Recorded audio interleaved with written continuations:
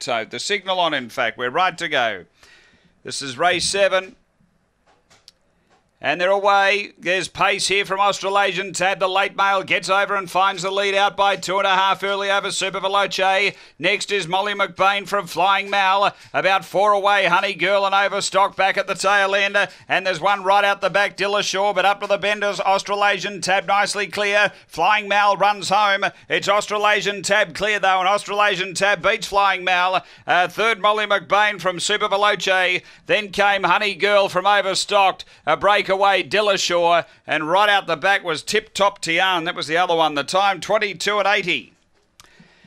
After the running of race number 7, numbers are 5, 7, 3 and 8. Number 5, Australasian Tab, Timbarachi. Pamela Tabone, a black bitch, November 2012, or Grand Signor, Live on Reality, number 5, the winner.